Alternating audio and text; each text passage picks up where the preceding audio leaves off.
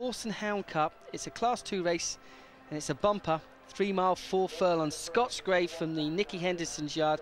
He's been a good old servant. He's still 12 years old, and they'll be ridden by Sam Whaley Cohen.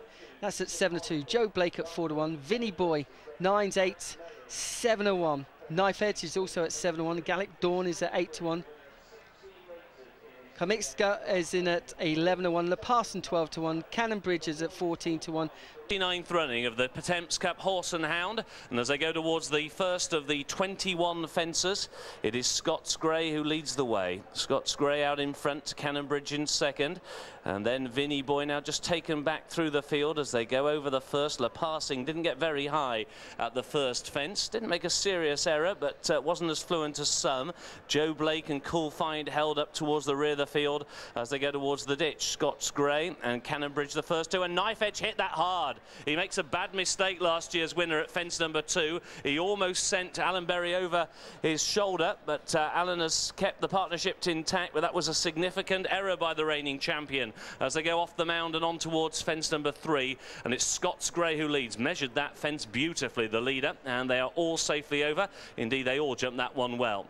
Now, they often go off very fast in this race, but they're not going a great tempo in the early stages here. And Sam Whaley Cohen is having it pretty easy on the front end on Scots Grey. He's out in front by a length and a half. To Cannon Bridge racing in second, and then Yeoman Sailor the Greys in third. The mare Kumakista is in fourth. Royal Hector in the vivid yellow racing in fifth, followed by Beecham Oracle on the inside in sixth, and back 9. And after back 9 is Gallic Dawn on the inside. The big white blaze belongs to Knife Edge as they come up now towards the first in the straight, fence number 4. Vinnie Boy is taken quite wide as they cross over that one. Joe Blake, Cool Find and Le Passing at the back of the field. Quickly they go over the 5th. Scots Grey puts in a shorty there, got in tight. Royal Hector blundered, and also at the back of the field Le Passing clashed in the air with Vinnie Boy, and Le Passing almost got rid of Tom Greenall, who has kept that partnership intact. But they're still going a crawl here as they go on now towards fence number 6. Scots Grey on the inside. On the outside is Cannon Bridge in the red and white checks. Cannon Bridge jumps to the lead.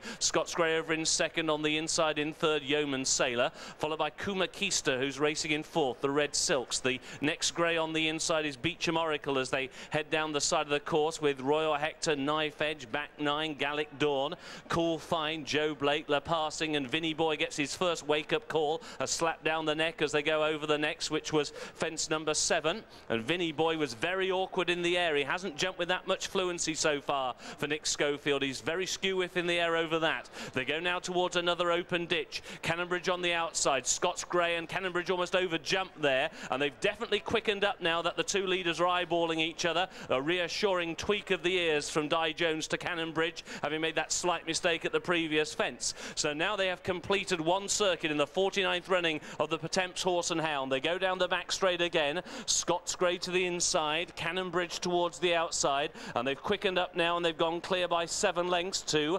Kumakista, who is racing in third, and then in fourth is Yeoman Sailor. Back 9 was a little bit slow over that, has now dropped to the tail of the field, has only got Le Passing and Vinnie Boy behind. Vinnie Boy can get behind in his races though, so no worries for his supporters just yet as they go towards the halfway point. And that was another open ditch. Cool Find didn't get very high there. Again, not a serious error, but he wasn't as fluent as some. So over the mound they go. They're through the halfway point in the 49th running of the Pertemps Horse and Round. On the inside, that is Scots Grey. On the outside is Cannon Bridge. These two locking horns. Scots Grey a length advantage. Kumakista was over in third, and at that point Knife Edge has come off the bit. He's now been ridden along for a few strides by Alan Berry as they make the turn on now towards fence number 12. Scots Grey a slender lead. Cannon Bridge's shadow to the outside. Cannon Bridge has now put his white blaze in front. Kumakista's in third, and Yeoman Sailor is racing in fourth position, followed in fifth by Royal Hector, and then on the inside is Gallic Dawn, who's stalking the leaders. Knife Edge then towards the outside. Cool Find followed by Joe Blake. Beecham Oracle has lost a good early position. Back 9 is next Le Passing, and Vinnie Boy still at the back of the field as they go over the 12th. The first of 3 in the home straight, Cannon Bridge and Scots Grey. A mistake by Knife Edge towards the outside as quickly they go towards the 13th. Cannon Bridge and Scots Grey. Cannon Bridge didn't get very high, and they are all safely over. Once again, Vinnie Boy was ponderous at the back of the field. A circuit to go in the Horse and Hound. Out in front, it's Cannon Bridge now to Scots Grey in second, Knife Edge in third. Kumakista 4. Royal Hector's going nicely, racing in 5th position. Gallic Dawn on the inside 6. Cool Find's getting closer in 7th. Yeoman Sailor is in 8th. Knife Edge again didn't get very high at that next plain fence. Joe Blake is stalking them up now towards the inside as Yeoman Sailor beats a retreat.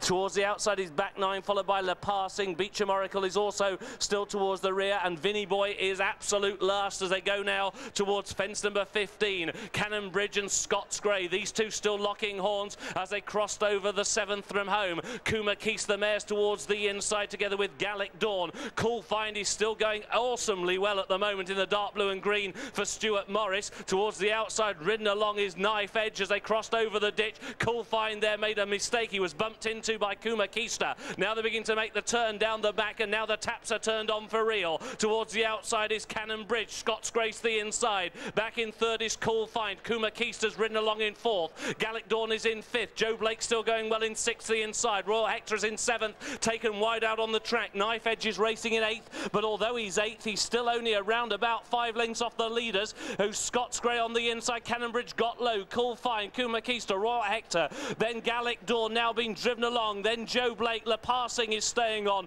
Knife Edge is beating a retreat. Yeoman Sailor, follow them by Back 9, then Beecham Oracle and Vinny Boy's not having a going day today, it would appear, as they crossed over the final ditch, and that was the 4th from home. Vinny Boy was pulled up, so they go over the mound. On now towards the 3rd from home, and it is the mare Kumakista and Ran Morgan to the inside. Scots Grey and Sam Whaley going on the outside. Back in 3rd is Joe Blake. A mistake in 4th by Cool Find. He was overtaken by Le Passing. Then Royal Hector. Gallic Dawn is next as they make the turn in the Pertemps Horse and Hound, and it's the mare Kumakista who is out in front. Last year's winner of the John Corbett. In hot pursuit now is the Irishman Joe Blake and Derek O'Connor in 2nd. The petrol gauge has run out for Scots Grey on the inside. Round the outside, Le Passing. Cool Find is staying on, followed by Royal Hector and Gallic Dawn, and then Back 9 down towards the final furlong and a half. They've just got 2 fences to take. Kumakista stands side. Joe Blake for Ireland over on the far side. Joe Blake jumps the lead. Kumakista tries to kick back to the near side. Le Passing is in 3rd. The final fence. Joe Blake's out in front. He led by a length and a half to Kumakista, racing up towards the line. It is Joe Blake out in front. Joe Blake wins the Pertemps Horse and Hound for Ireland. Joe Blake to Kumakista, game in defeat. Cool Find was 3rd, Le Passing 4th, Back 9, Royal Hector, Gallic Dawn, and then back in the field, Scots Grey. Well, first number 6, Joe Blake, 7-2, a 12-year-old. I was putting a year on him, still in tremendous form. Kumakista at 10-1, and Cool Find at 18-1 was back in 3rd.